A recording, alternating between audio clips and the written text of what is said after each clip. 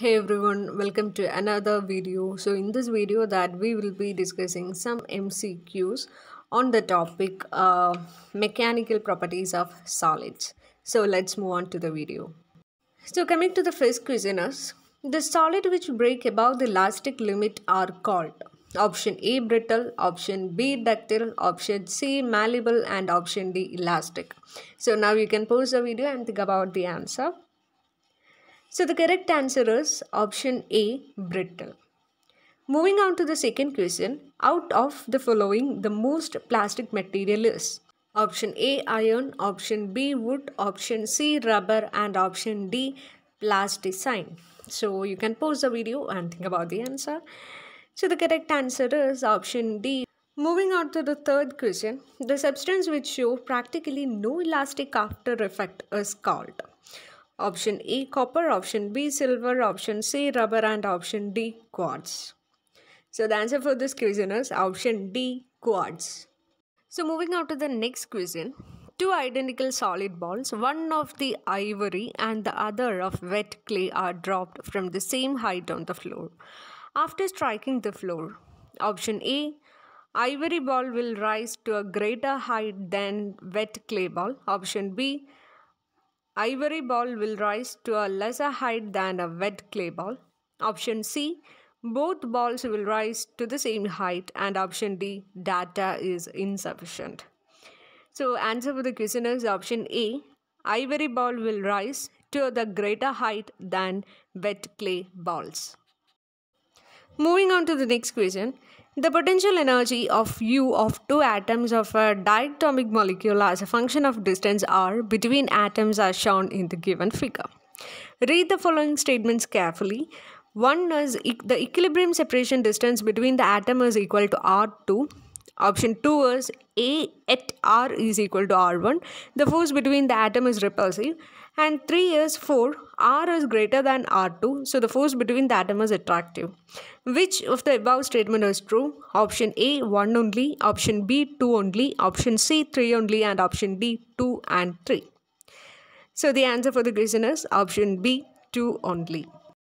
So moving on to the next question. Which of the following statement is incorrect? Option A, when a material is under tensile stress, the restoring forces are caused by the interatomic attraction, while under compressional stress, the restoring force is due to the interatomic repulsion. Option B, the stretching of a coil is determined by its shear modulus. And option C, the rubber is more elastic than steel. And option D, shearing stress plays an important role in buckling of shafts. So the answer for this question is option C, rubber is more elastic than steel. The next question, the ratio of shearing stress to the shearing strain is defined as option A, Young's modulus, option B, bulk modulus, option C, shear modulus, and option D, compressibility. So the answer for the question is option C, shear modulus. Coming to the next question, a copper and a steel wire of the same diameter are connected end to end. A deforming force F is applied to this composite wire, which causes a long elongation of 1 centimeter. The two wire will have option A, the same stress and strain, option B, the same stress but different strain, option C, the same strain but different stress, and option D, different strains and stress. So the answer for the question is option B, the same stress but different strain. So coming to the next question, the shear stress is related to option A length, option B area, option C volume, and option D shape. The answer for the question is option D shape. Coming to the next question, if the volume of wire remains constant when subjected to tensile stress, the value of Poisson strain of the material of the wire is option A 0.1, option B 0.2, option C 0.4, and option D 0.5. So the answer for the question is option D 0.5. Coming to the next question is, fluids can develop option A longitudinal strains only, option B longitudinal and shearing strain, option C longitudinal shearing and volumetric strain, and option D volumetric strains only. So the answer for this question is option D volumetric strains only. So coming to the next question, which of the following statement is correct regarding Poisson's ratio? Option A, it's a ratio of longitudinal strain to the lateral strain. Option B, its value is independent of the nature of the material. Option C, it is unitless and dimensionless quantity. Option D, the practical value of Poisson's ratio lies between 0 and 1. So the answer for the question is option C, it is unitless and dimensionless quantity. Coming to the next question, if two equal and opposite deforming forces are applied parallel to the cross-sectional area of the cylinder as shown in the figure, there is a relative displacement between the opposite faces of the cylinder.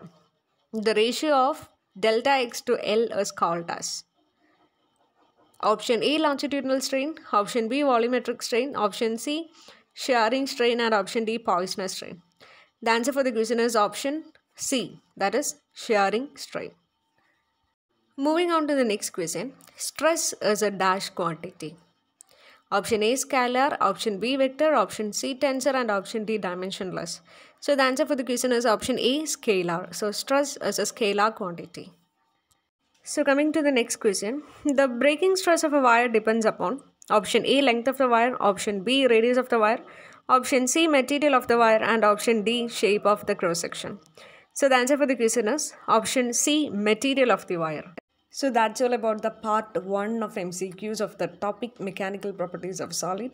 If you like this video, please subscribe my channel and don't forget to hit the like button. Thanks for your watching.